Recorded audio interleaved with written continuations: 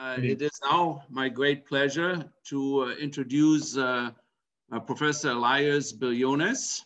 He joined Purdue also in 2014, same time when Martial came, and has quickly established a predictive science laboratory, PSL as he calls it. His research spans the general interdisciplinary space of design under uncertainty, spanning a range of socio-technical systems. His research works is based on exploiting physical models to inform statistical and machine learning techniques in order to overcome inherent limitations of engineering systems due to the high cost of information acquisition and limited number of observation. His research work establishes new directions at the intersection of machine learning and artificial intelligence with engineering systems. His research has also been funded significantly by governmental organizations like NSF and NASA and DARPA, but also by industry, in particular Ford and Facebook and some others. He's a natural collaborator who's able to make diverse contribution and add value to a wide range of research programs. I think that's really very unique about him. He's truly an interdisciplinary or cross-disciplinary researcher for us in the school with many different collaborative efforts. So in addition to all of his research, he has proven himself as an excellent mentor of his graduate and undergraduate students. He was presented with the Outstanding Faculty Mentor in Mechanical Engineering Graduate Students Award, and has engaged in numerous undergraduate students in his research activities and given them opportunities through SURF, as well as our bottomly fellowships that we have in ME and undergraduate research assistantships. So furthermore, his teaching efforts highlight a significant commitment to developing state-of-the-art educational models, effectively integrating novel educational technologies and tools with the fundamental tools. And as a result, he has been recognized as an outstanding engineering teacher 3 times by the College of Engineering.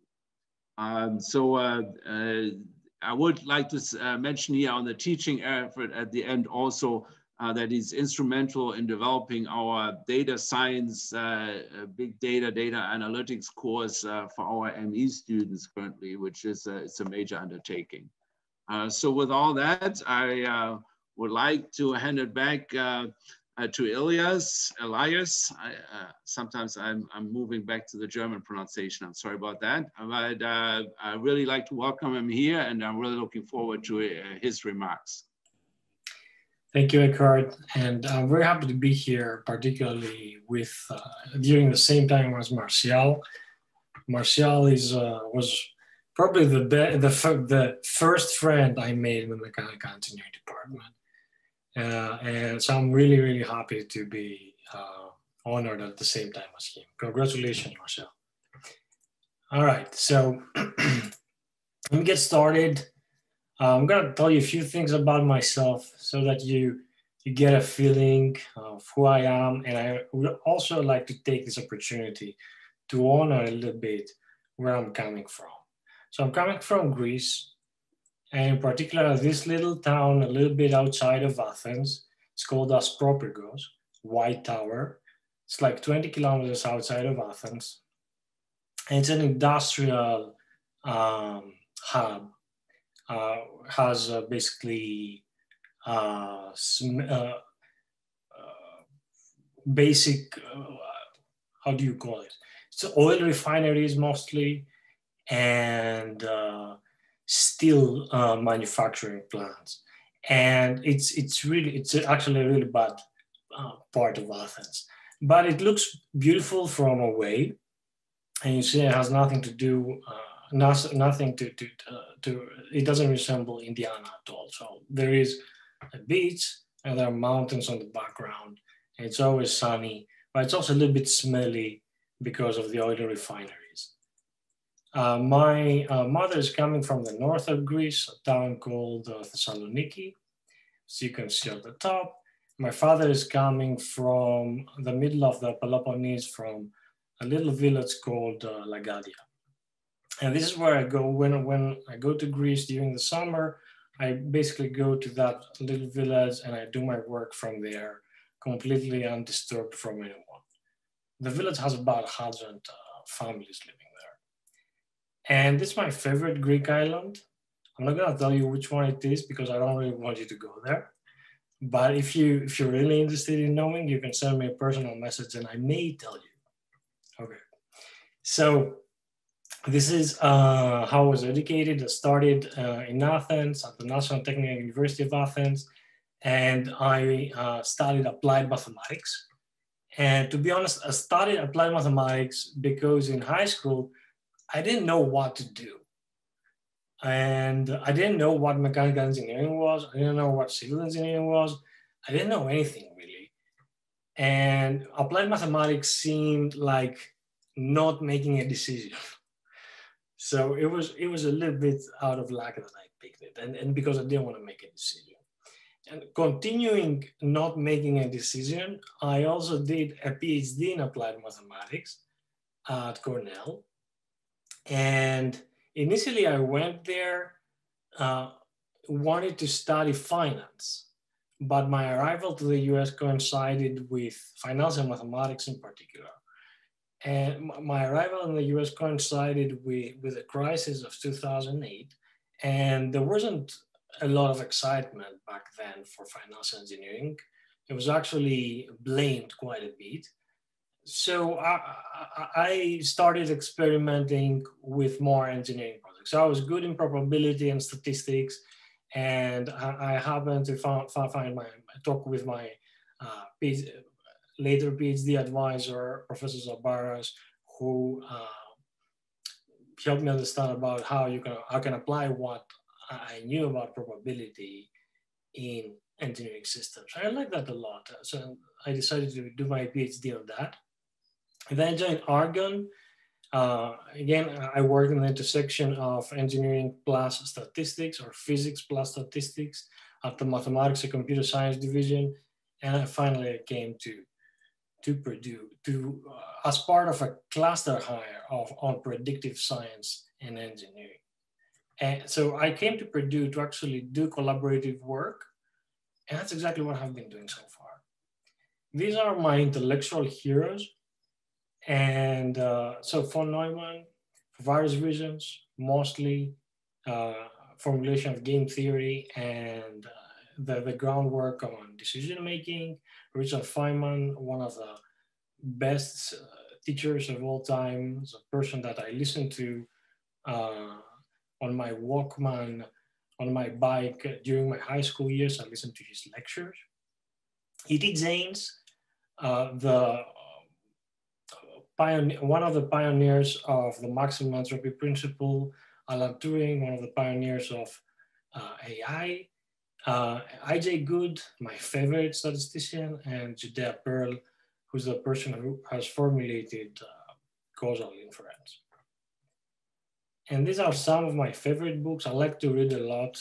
I don't have a lot of time anymore, mostly because of my toddler, but I like to read a lot of history, and so focusing in particular in prehistory. And I also like biology. So one of my favorite books on biology is The Selfish Gene by Richard Dawkins, and pretty much all of Richard Dawkins' books. All right, so what is the mission of my lab, as a so-called predictive science lab?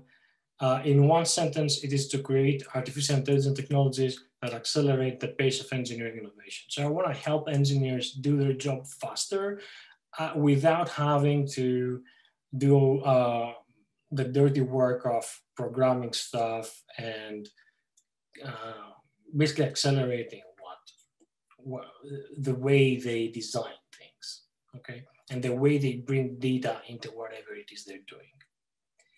Now, this is my philosophy, and this is the backbone of whatever I'm doing. So I developed communication channels between physics and data. So yes, I'm doing data science and machine learning, but I'm doing it in the context of a physical problem. So I'm using the physical equations, the PDEs, partial differential equations, ODEs, or other physical equations. And this is all done under the following communication protocols. So there's probability theory, which I think of as an extension of logic, as the language of science, with an additional layer of causality expressed either implicitly through the physical laws or through graphical models. And I use modern machine learning techniques to basically represent certain of the quantities that appear in whatever we're doing. All right, these are my overarching research themes. You'll see later on many projects, but these are the core problems I'm working on. So there's quite a few things under the category of theory-informed machine learning. High-dimensional assertive quantification. So when you have a model that has parameters that are uncertain, and these parameters are high-dimensional, think about, let's say, not knowing an entire function. A function is an inherently high-dimensional quantity. So how do you quantify your uncertainty about functions? How do you propagate it through the rest of your physical model? Filtering and calibration. You are observing part of a dynamical system and you want to infer the entire state of the dynamical system. Perhaps there are parameters you don't know about the dynamical system which you would like to calibrate. This has applications in control, digital twins, sequential design of experiments and simulations. So you have a fixed budget to do a certain number of experiments or a fixed computational budget, and you want to design your simulations or experiment in order to achieve a certain goal, like maximize something, estimate the probability that something happens, and so on and so forth. I design algorithms that guide you into the selection of these experiments. Fault detection, diagnosis, and prognosis. You have a system that can break down a certain way. How can you, by looking at sensor data, figure out when something has gone wrong and make predictions about how much time you have until you really have to fix it. This is very similar to the filtering and calibration, but it has some nuances added to it. So this is one block of things I do. The other thing, the other block has to do with modeling human behavior. And I'm really talking about modeling the human as a disturbance in an engineering system. So in particular, in the context of my buildings applications, I develop models of humans interacting with the lighting system or with a thermal system, humans making decisions about the thermostat set point, for example.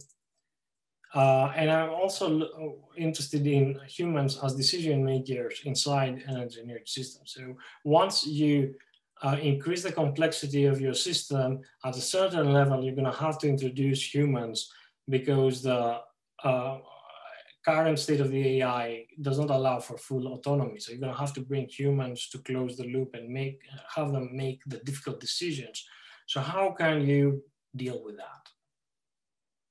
So this is an overview of the projects I have ordered from more physical to more human.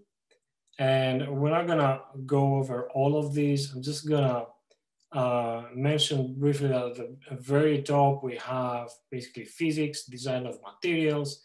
And as we go down, we go to a little bit of engineered systems, electric engines, combustion engines, biomedical applications. And we go to even more complex systems like extraterrestrial habitats projects about which we're going to talk about, and smart building projects. And of course, you may ask yourself, do you really know all that stuff? No, I do not know all that stuff, okay? So I'm not an expert in pretty much any of these fields.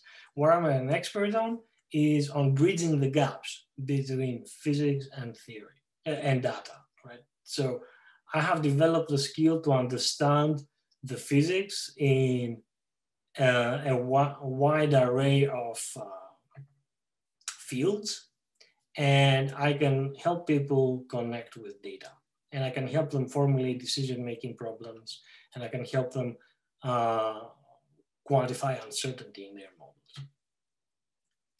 All right, I have 35 current Purdue faculty collaborators, which says a lot about the way I like to do my job. I'm collaborating, I have at least 14 from the mechanical engineering department. I'm working with people from electrical, civil, aerospace. I have written proposals with many more. The good thing is that we haven't won all the proposals, otherwise we'll be in trouble in terms of the amount of time we have to carry out the projects. And the two projects that I would like to mention is to give you a more concrete idea about how I'm involved. So the first thing is a Smart and Connected Communities project funded by NSF, where I lead the data science and mechanism design efforts. So the goal of this project is to go to communities, low-income communities that are, some of them are subsidized, and to design a thermostat, a smart thermostat that gives them information, gives them feedback that incentivizes these people to reduce their energy consumption. And the idea here is that because the amount of income these guys spend on energy is so significant that even a little bit of savings will have an impact on their quality of life. So what I do is I work on the part that designs what sort of feedback we should give them back. And this is a mechanism design problem, mechanism in the sense of game theory. We try to find which incentives maximize a community goal, while at the same time the individuals are acting sort of selfishly and maximizing their own utilities. And the other project I would like to mention is the Resilient Extraterrestrial Habitats project, where I lead one of the three thrusts, the awareness thrust, which is responsible for using the sensor data to develop an awareness about the state of the habitat. Where is it right now? How likely is it that things have been broken, and what are the actions we should take next to mitigate any issues? Now, let me motivate a little bit this latter part and what exactly I mean by developing an awareness, but I'm gonna touch upon what are the issues that we're trying to address in the next 5 or 10 years. So I'm gonna use an example for that. Am I running out of time? No? Okay. Because I saw you turn on your camera, I was a little bit... we have a little bit more time. Go ahead, but you know. Yeah, okay. Sorry. Let's say I have 1 minute. Okay, how about that? No problem, no problem. All right, so let's skip this completely, okay? If you're interested about learning more specifically about this project, please reach out to me. I'm going a little bit more slowly than I originally anticipated. I'm on slide 9 if you see. I just went very slowly. Okay, so I just want to mention my graduate class, ME 539. It's called Introduction to Scientific Machine Learning. So far, I had 350 graduate students taking this class. So this is data science for engineers. It's basically specifically using physical problems to teach data science. That's the difference between my class, for example, Stanley's class. I don't go as deep as Stanley. I try to connect to the level of I'm assuming that my engineers know about differential equations and that they don't know about probability so much or optimization. I'm also developing the undergraduate data science class. All right, I want to thank my students. These are the people who did all the work, past and current students. I want to thank my mentors. And these are not all my mentors. The very top are the Greeks. Professor Panicolaou taught me probability. Kouchourelakis taught me about Bayesian statistics. Zabaras taught me how to do basically the faculty job. Zites is the first person I wrote proposals with. Karava is the first person I had successful proposals with, and we're continuing our collaboration in a full-blown way. Professor Dyke, my main mentor, she taught me a lot about how to do the job, and also about how to mentor students. And by watching, Rhodes is also my other mentor. By watching him teach, I improved myself considerably. And finally, I want to thank my family, my grandparents, my father and my mother on the right here, my little brother. He's 3 years younger than me. You see us right down at the bottom, who taught me how to tolerate people that are different. My brother is gay, and he helped me a lot to understand a different perspective. So I knew that he was different ever since we were in this picture together, ever since I was 6 or 7 years old. And it was great growing up with him and watching him develop into the man he is right now. And of course, my family, my wife and my son. Without my wife, I don't know if I could have done anything. She and I, we managed to be together from a distance for more than 6 years, here in Greece, me here in the US. And it's been a great journey, and really without the stability that she had provided to me, I wouldn't be able to accomplish anything. All right, that's all I have. Great, thank you very much, Elias. Wonderful presentation, wonderful remarks. I love the personal touch. Any questions from the audience for Elias? You can either unmute yourself or write something in the chat room. I can start out, right? I would be interested to better understand how you model humans. I'm a kind of a thermal systems engineer, and I model thermal systems, right? We have some basic characterization in form of first principle to model the equipment, then some environmental inputs, and we get a performance of the system. But how do you model humans? That seems entertaining to me. There is a first there's a first principle formulated by von Neumann in the 50s. So the principle is people maximize their expected utility. Right? So they have some sort of, they have some goals and some preferences, and these preferences are expressed as a function over their choices, and they try to maximize that objective. Now, the problem is that you need to go a level above that, because, you know, do people really know what are their preferences? Question mark. Can they, even if they do they really, can they really maximize the objective? And you relax this a little bit and you go into Simon's approach, which is that they don't really maximize it, but they are satisficing, in the sense that when they find something that's good enough, they just make the decision. Okay, so they have an objective, they have some preferences, they don't try to maximize it perfectly, but they find something good enough, they make a decision. And that can be expressed mathematically in the language of probability theory. And that's how we do it. And at the end of the day, really, it's a matter of whether or not it matches the experimental data. It's a model, just like your thermal science models. And we could say that it does match the data sometimes, and there are a lot of examples where people deviate from this behavior. Great, thank you. Any other questions or comments? Who would like to chime in here?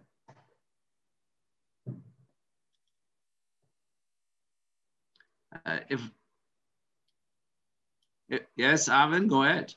Non-technical question, but I did want to comment that Ilias put me onto a very nice wine, and I've been going back to it. So he's got a very nice but also effective taste in wine. So I really appreciate that. Great colleague as well. I have some excellent suggestions for Greek wine that I have discovered. Not Retsina, I hope. Not Retsina, no. Okay, good. Top of the line, affordable. I'm not going to mention them here because they're in limited supply. So the thing is, you've got this favorite island that no one knows about. You've got the favorite wine nobody knows about. What other secrets do you have, or the question? I cannot tell you. You cannot. You should be careful with things like that because islands can be crowded very, very easily. So you can go to Santorini if you want. Okay. No. Too many people there. No. I have one more question for you that may be helpful to others who are on the call, right? How do you manage collaboration with 35 different collaborators across Purdue? And I mean that in a serious way. Actually, I'm going to talk to Arvin about it. We might should start an award for like the most type of collaborative person in the college or so. You're probably on the top of that list. But I think, right, we have all kinds of different characters, mentalities, and you do need to manage that. And I think there's some logic to that as well, right? There is. So you need to spend the time to understand their application and their perspective. So I do that. I will, when I work with Carava, for example, on buildings, I'll sit down and learn about buildings. I'll learn about the HVAC system, heating and cooling, the equations they use. I learn about how they design their experiments. I spend the time to do that. At the same time, I'm interested in, instead of just doing my own stuff and write my theory papers, I'm interested in solving their problem. So I'm like, I don't come to a collaboration with a technique that I want to apply. I want you to tell me, what is your problem? What is your problem? And then we solve your problem. That's my attitude. Now, this has put me a little bit back on my, let's say, theory endeavors. But at the same time, I feel really happy solving actual problems, which is something I didn't do before. Because in all my theory papers, the examples are toy examples.